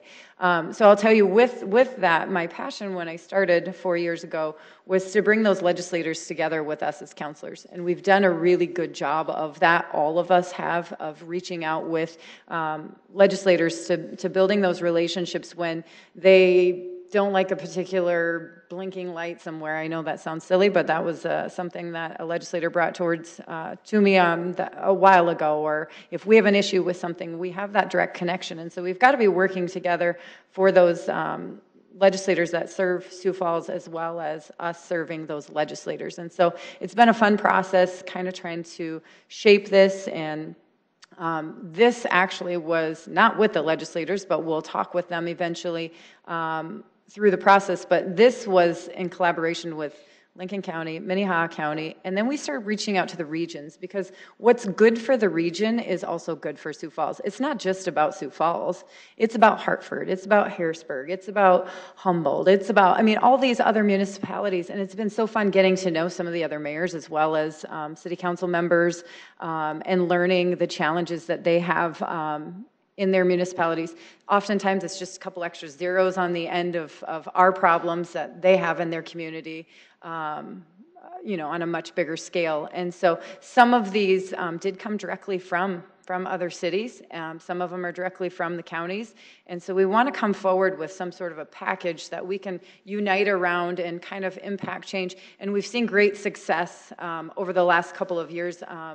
Last year kind of was the year of the county, where we really supported a lot of efforts for the county and tried to kind of rally around them and help them get through a couple of minor changes that did help us as well. And so I would ask for your support on this. There'll be lots of opportunities for us to continue to get together with legislators and kind of continue those conversations as we move forward. So thank you. Thank you, Councilor. Mr. Mayor. Councilor Starr. Thank you, Mr. Mayor. Item number 7, I would move to amend by adding the words after provides funding for, adding tobacco type products, comma. A motion by Councilor Starr to add those words. Do we have those in the minutes? I gave her a copy. The clerk has a copy. All right, great. A motion by Councilor Starr to amend that. Seconded Staley. By Councilor Staley. Discussion on that. Right. I think one of the things that the state does do is collects a tobacco tax to promote cessation and tobacco awareness, and to continue to fund those projects. Currently, the state has taken some of those dollars that were originally earmarked for tobacco awareness and has moved them to other general fund items and to encourage them to use those dollars towards tobacco education like they were originally intended. Thank you, Councilor Starr. Other discussion on that? If not, I'd ask for a roll call vote on that amendment, please. Council members Brecky. Yes. Erickson. Yes. Kylie. Yes. Neitzer. Yes. Selberg. Yes. Sale. Yes. Starr. Yes. Staley. Yes. That amendment passes 8-0. And so now I am looking for discussion on the amended main motion, if there's any further discussion on that. Councilor Kiley. I would just like to talk a little further about the supporting legislation allowing alternative publication options for local governments. Currently, that's generally our public notices are going out in newspapers. While the city of Sioux Falls population has increased, the number of individuals actually subscribing to the local newspaper has decreased, or is at least not keeping pace with population. So there seems to be other alternatives available. And one that I have suggested that they could explore, and it would be a great service if the state could assist with this, since they have notices of their own to publish. If they had a central clearinghouse online for state governments, for county governments, for municipalities, and an individual would just have to go to the site, scroll by their city name, click on it, and have their notices available to them. It would be in the same place consistently all the time. And if they're into reading notices, they can see what's happening in the city of Baltic or Menno as well, too. So, but right now, that's not a possibility. So I think, especially with technology, there are other avenues available to us that are at least worth exploring. Sure. Thank you. Councilor Brecky. Well, just a couple words. I'm a little bit baffled. I know we're about to vote now on the final resolution as amended, unless there's more amendments, but you know, and how come we're doing this tonight? As I look at it, it's a resolution establishing the policy for the city. So that's you, mayor, and us, the council, together. And yet, as a council, as a body, we've not discussed this, except tonight when it's on the resolution for passage. So again, I would just point out, I think something like this should have been at a working session, or at least as a council member, we should have been notified, what are your legislative issues? Do you have legislative issues that you'd like to submit to the chairman or whoever, you know, is participating in this process on behalf of the council? So I would just ask in the future that there should be at least one working session, I think, on this, you know, before it comes to the council, because it's titled City of Sioux Falls. This is, our whole city is supporting this, you know, the administration and the council together. These are our policies, and yet I've never seen it, you know, until I came to this meeting. And so you know, if we have to slow it down, if we got to get out farther in front of it, I would just offer that suggestion for the future, because, you know, I'm thinking about what I might have brought to the table, and I have some completely different issues that I would have liked to have had considered, you know, to have my council members, you know, carry to that body and offer them up if other council members had interest in it. So I would just point that out. I don't have any problem with the items that are on it, but I'm just thinking, as the city of Sioux Falls, as a leader for these other cities that you're working collaboratively with, you know, I think there's more to be gotten if we all 8 work together with the mayor and the administration, and this list might be a little bit longer. But I do compliment you on the process that you've started this process, Christine, as you talked about your passion for it. I mean, I think it's a wonderful idea that we can, you know, obviously when you work together, you know, you speak a lot louder than when you work alone. So I think it's great, but I would just like to see a little more process for ourselves locally in the future. Councilor Kiley. Thank you. Our operations manager, Jim David, did explain why this is before us today. Jim, would you step forward and provide that explanation again, please? Well, and there was an email that did go out on July 31st that just, kind of provided this and if there's any changes to it. But there's definitely opportunities for improvement. I think, your words are correct. And one of the ideas that we're going to have to do is just begin the process with the counties and the cities much earlier into May. And trying to organize that. This is 2 years in the making, definitely opportunities for improve. And I think a working session, just, especially with this room now ready for a working session, that it can be videotaped. In fact, we'd be right over there. I think there is an opportunity for that, and we can do it again too in the fall, where, after the Municipal League has determined its policy statements, we can get together at a working session and let the counselors determine any additional changes, any amendments, and then move forward, and then sending that to the area local legislators. So I'd be happy to do that. Thank you. Oh. Councilor Starr? Yes. Mr. Mayor, I would move to amend by striking items number 10 and 11.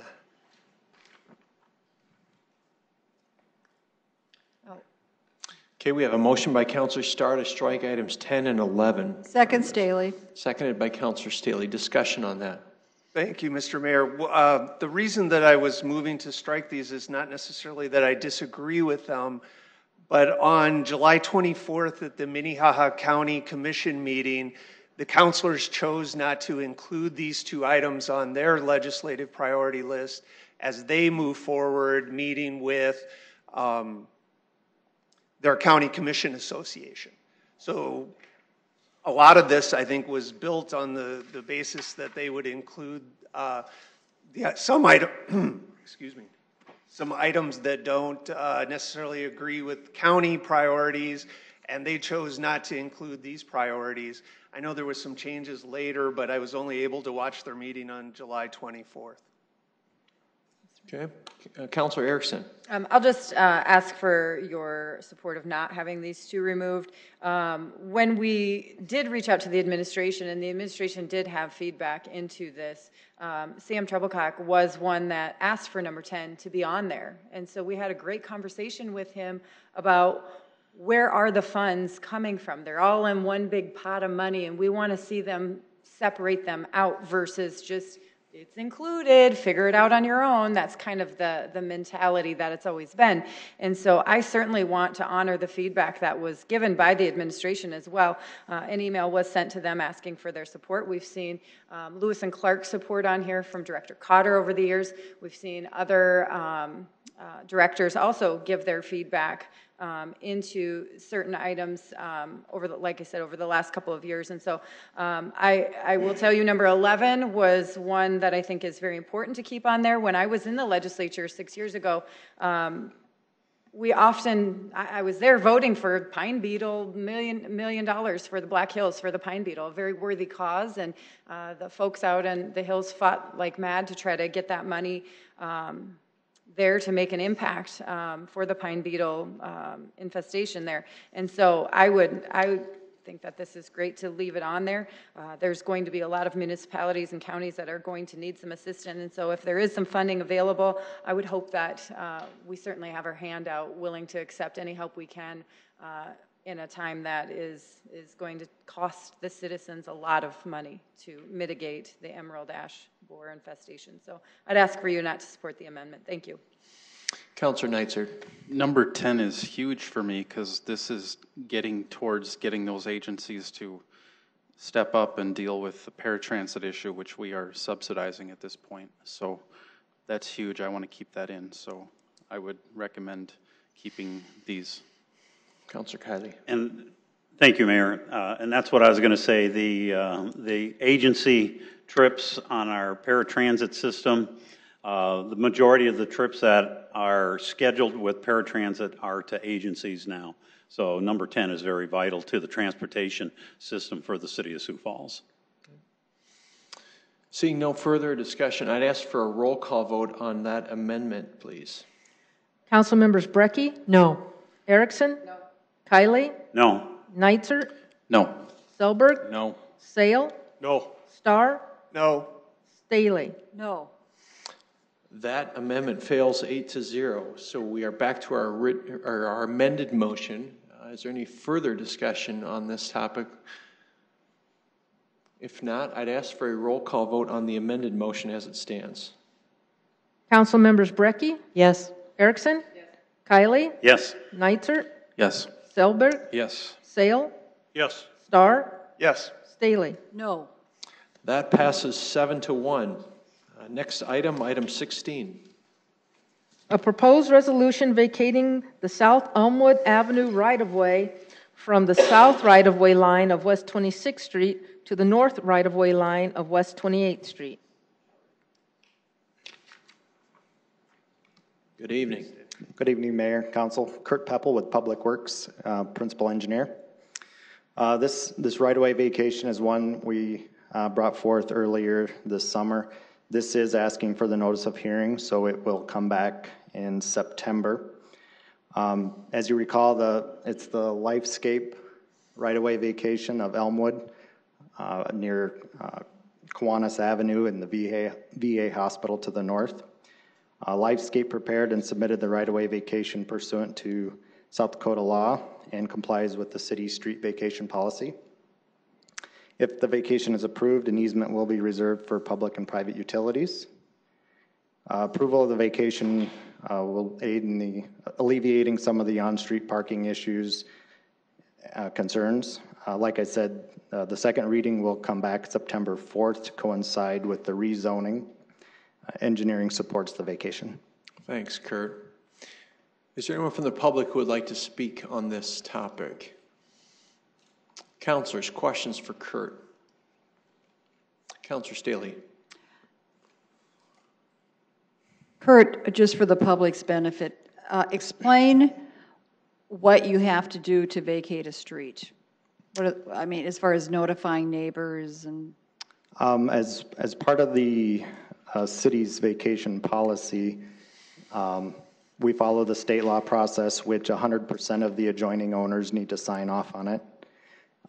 Notification, we do require a neighborhood meeting to be held. Depending on the timing, sometimes those are held before the notice of hearing, sometimes they're nice to be held in between. In this case, the initial meeting was held back in May, I believe. And typically we would provide a radius of folks that would need to be invited to that meeting. And that would be the typical process, I guess. And I know we've had this discussion and they were here, and I appreciate Councilor Sale's efforts to make this as beneficial for everybody as possible. Did you hear from neighbors on the south end of this about their concerns about closing the street? Or should I say, what did you hear? I guess personally, I didn't hear anything. I think more of the concerns were coming into the planning office on the rezone.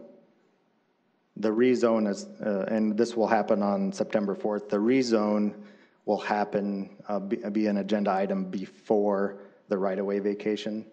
And so I think that most of the communication was with the planning office and not towards the vacation of the street.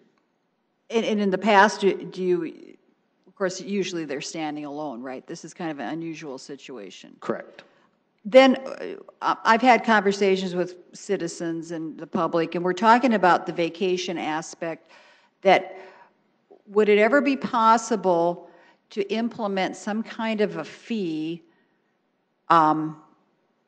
so that because actually we're giving up a city street, which I understand really belongs to the property owners on the side. That area was never, it was taken from property owners, right? It doesn't really belong to the city. It was, at one time, just imagine a cornfield or some sort of field out there, ag land. Most likely this would have been one owner that would have dedicated the right-of-way to the city and platted the lots adjoining that. And the process that we follow is a state law process that essentially gives that, through the vacation process, gives that property, the right-of-way, back to the adjoining owners. In this case, it wouldn't necessarily be the owner that dedicated it, but it is the adjoining owners. And like I said, that's a state law process. And I think, I wasn't on the council, but I think I had heard that Councilor Erickson had asked this question in the past about if we could ever charge them for that land. I can't speak to that. Councilor Erickson. I did ask the question, and per state law, you're not allowed to do that. It's for whatever reason you're. So there's not financially, there's nothing that we can do to get like a fee or a processing fee for. There is a $250 fee that we charge to process it. So anybody in town, if I happen to own all the houses on each side of the street, I just happen to acquire them, I'm a landlord, and I decide I'm going to vacate that street and have a parking lot in between, that really is a pretty easy thing to do then. Yeah, as an adjoining owner, you would sign a petition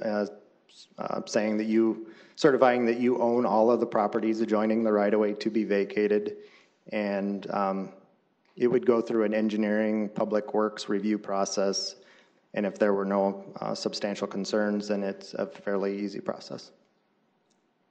And then you have to have 6 councilors vote for it too, right? I think the threshold's a little higher than. I believe so. I would defer to city attorney's office on that. Yeah, Paul Bankford with the city attorney's office. In terms of the right-of-way vacation, it can happen, as you indicated, Councilor Staley, in terms of somebody submitting the application, but it is the council that makes the decision. In terms of whether that's 6 or 5, I'd need to look in to see that. That's not something I know off the top of my head. I think Councilor Erickson's saying that that's 6 to make this. I mean, I'm a little on, just for the record, haven't had this is my first vacation. In more than one ways. Okay, so I'm really hesitant to be shutting streets off, and I think it's concerning. This thing seemed to kind of get away from us a little bit. It was like the cat was jumped out of the bag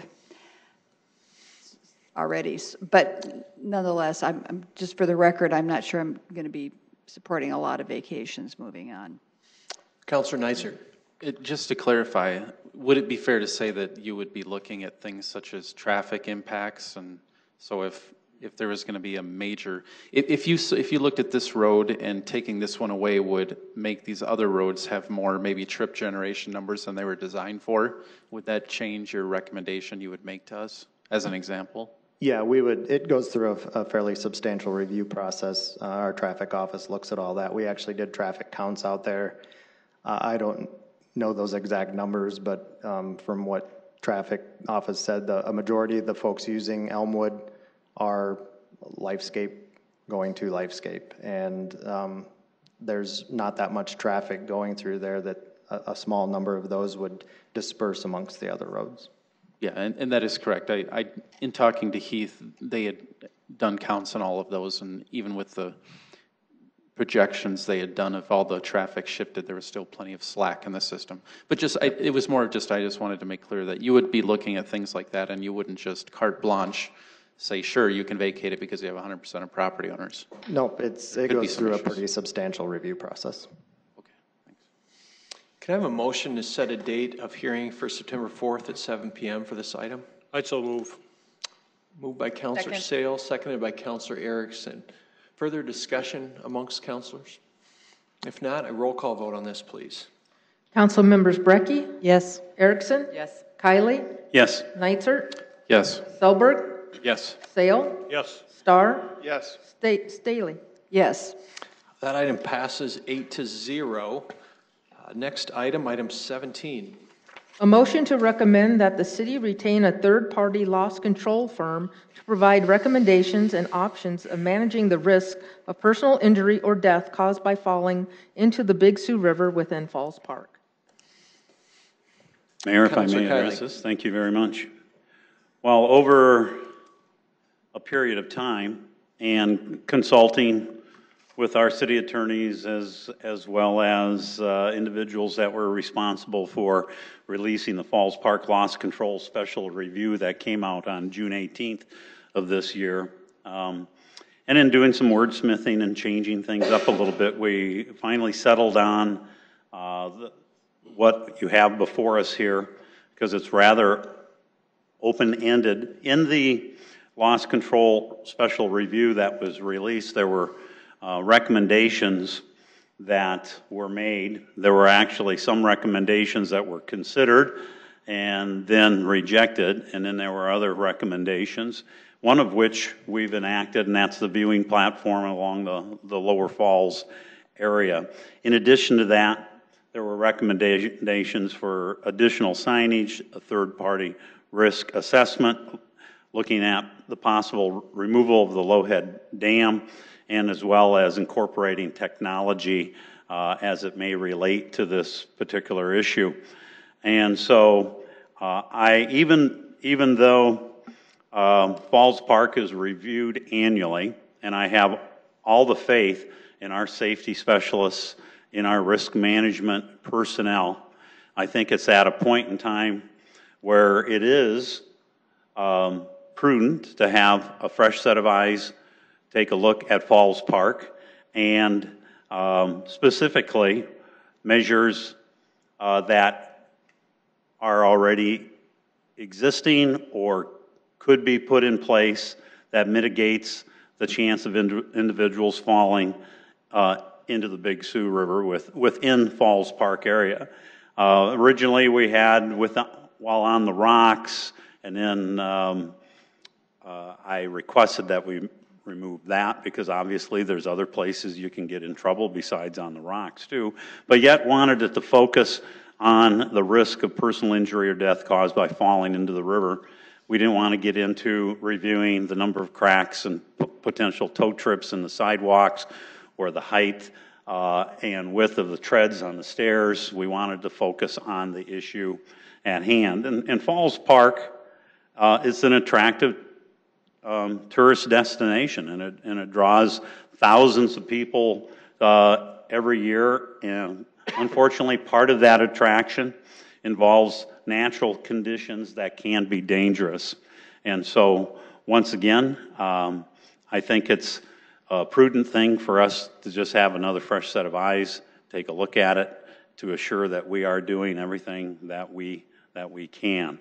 And the recommendation goes forward to the administration, and it will be up to them. In fact, the recommendation contained in the review contained recommendations as to who you could employ to conduct this. And there's a board of certified safety professionals. I would just recommend at the minimum that would include somebody who is board certified, and there were other suggestions within the review that could be followed up as well too. So, and I will defer now to Councilor Sale as well. Thank you, Councilor Kiley. Councilor Sale. Well, I concur with everything that Councilor Kiley has said. Mr. Mayor, we should start with the motion. We haven't heard the motion. Thank you. I'd like to make a motion to adopt this resolution. Okay, there's a motion by Councilor Sale to adopt this resolution. But I don't know where the motion is, because it's not on SIRE, and there's a description of what it is, but if that's the actual motion. It's in a motion, what's called a motion form. It is not a ordinance. It is also not a resolution. We discussed the possibility of putting it in resolution form or ordinance form. The advantage of making this a motion is that it can be enacted immediately. The administration could act on it tomorrow. In fact, I would hope that you do. Because I would like to have the study conducted so that any recommendations could then be in place already by spring of 2019. So that's the reason it's in a motion form. We don't see these very frequently. But. Thank you, Councilor Kiley. Councilor Starr. Does that answer your question? I'm trying to make sure that this is the actual motion, so that's why when it wasn't read or stated other than there's a motion. So I was making sure that this was a specific wording. So there is a a motion by Counselor Sale on the table to approve this item, and can I get a second for that? Second. Seconded by Counselor Kiley. I also want to make sure we give the public the opportunity to comment on this if there's any public input. All right, seeing none, discussion amongst the council on this.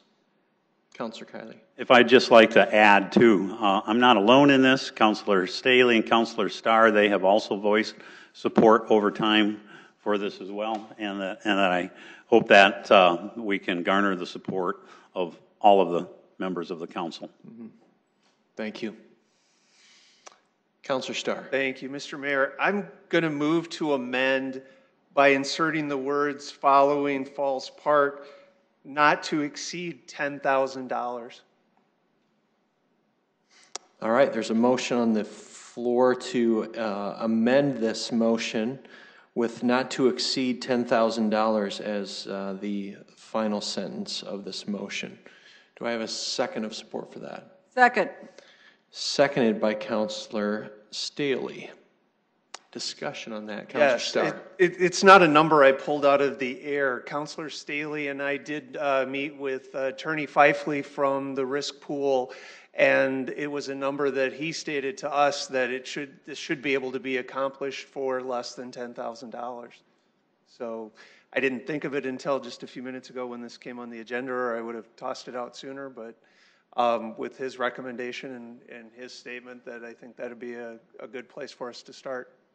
Thank you, Counselor Kiley. Thank you.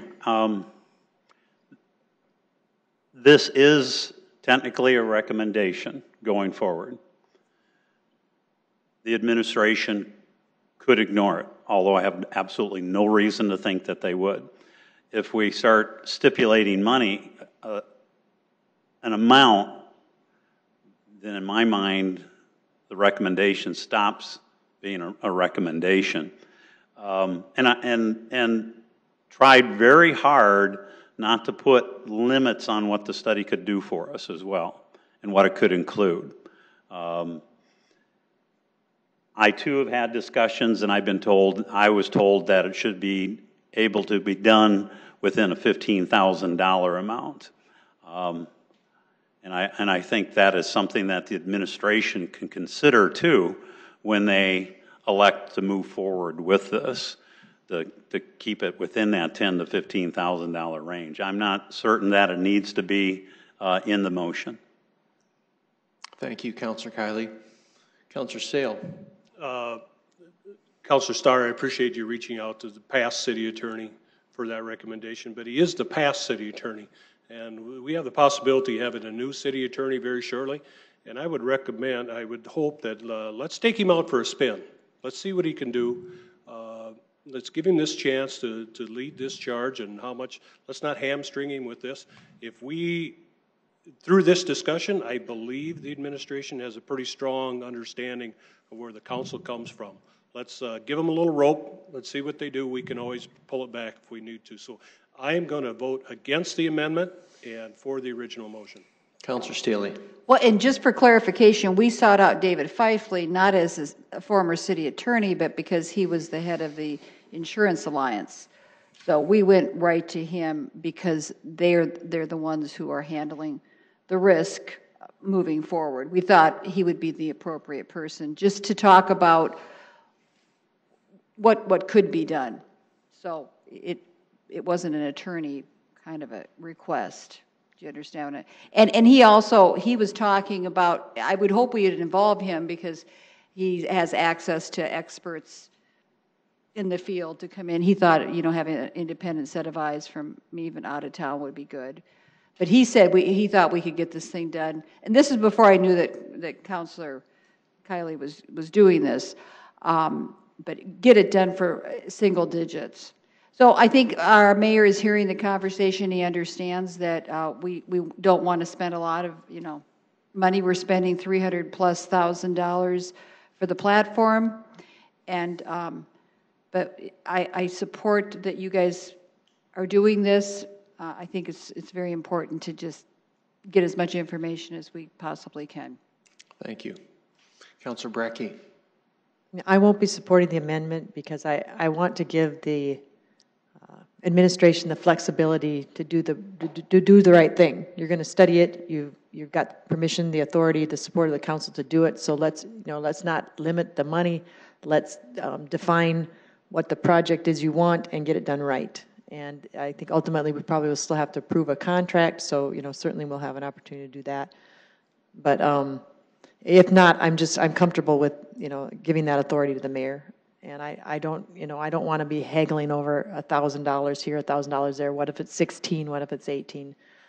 If we're going to do this, let's have a good look taken out there and find out what those risks are so that we can address them. Thank you, Councilor Brecky. Councilor Kiley. And I thank Councilor Brecky for those comments. And again, I hate to put limitations on it. No, I'm not interested in spending money unnecessarily. However, at the same time, this is an important topic. And I'd hate to see anything limited because we put a limitation on the funding available. So I feel comfortable, as Councilor Sales stated, with the original motion as is. Further discussion on this? If not, I need a vote on the amendment to add not to exceed 10,000 to this motion. Council members Brecky? No. Erickson? No. Kiley? No. Neitzer? No. Selberg? No. Sale? No. Starr? Yes. Staley? No. That amendment fails 7-1. And so we have the original motion to approve on the table. Is there further discussion on that? Councilor Neitzer. Yeah, I just wanted to say for my part, I wasn't, I'm not entirely sure whether or not this is necessary. However, I greatly appreciate that this was done in a way that gives the administration a lot of latitude. This is really well done for them to try to figure out what is best, and it's not necessarily a dictate or you will do this for this much particular money. So I will support it with just that little bit of reservation, but I would say well done in crafting it, in working with the administration to come up with something that hopefully everybody is okay with. Thank you, Councilor. Councilor Selberg. Thank you, Mr. Mayor. Yes, I too would probably concur with a lot of those words, but I appreciate Councilor Sale and Councilor Kiley's efforts in, again, being thorough with this, their work they've done with this, and how it's been drafted to, again, give some leeway and find hopefully a conclusion here as we move along. So nice work. Seeing no further discussion, I'd ask for a motion to approve this. And a roll call vote, please. Council members Brecky? Yes. Erickson? Yes. Kiley? Yes. Neitzer? Yes. Selberg? Yes. Sale? Yes. Starr? Yes. Staley? Yes. That item passes 8-0. Councilors, is there any additional new business to discuss? Okay, seeing none, is there a motion to adjourn? Move to adjourn. Second. Move to adjourn by Kiley, seconded by Councilor Erickson. All those in favor say yes. Yes. Yes. All those opposed, no. Motion is carried. This meeting is adjourned. Have a good night.